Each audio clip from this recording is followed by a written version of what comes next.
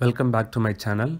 In this video, we are going to see how to allow ping request to any Windows PC without disabling Windows Firewall.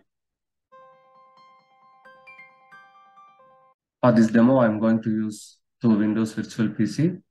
I'll open the command prompt from both the PC now. First, I'll go to first PC, Windows 1.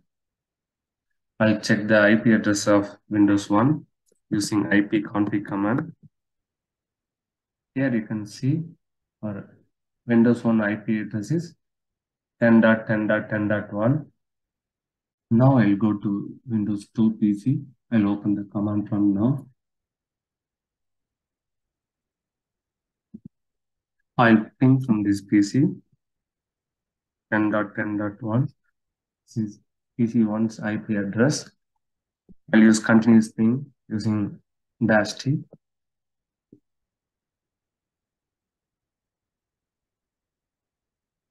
Here you can see the ping is not working now. So what I will do, I'll go to Windows 1 PC, type in the search bar, firewall. I'll open the Windows Defender Firewall. And on the left side, and Windows Defender Firewall on or off, click on that. And now I will turn off the Windows Firewall. Click OK.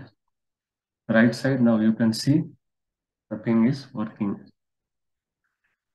But it is not safe to turn off the entire firewall. It is not safe.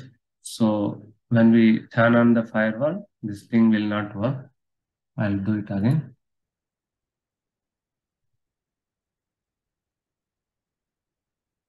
Now you can see on the right side, the ping will stop working. So to overcome this, we can do from the Windows 1 PC. Left side you can see, click on the advanced settings, go to advanced settings. This window will open. Here you have to click on inbound rules on the left side. Then scroll down on the right side. Here you can see a file and printer sharing, echo request, ICMP v4 in. Click on that, right click, enable this rule, and click on that again and go to properties. From the top, click on advanced. Here you have to choose private and public. And here below that, edge traversal, allow edge traversal, and click OK. Now you can see from the right side, the ping is working. Now I did not turn off the entire firewall. I only changed some inbound rules inside firewall. This is how we have to allow ping requests to any Windows PC without disabling Windows Firewall. Thank you for watching. If you like this video, please subscribe to my channel.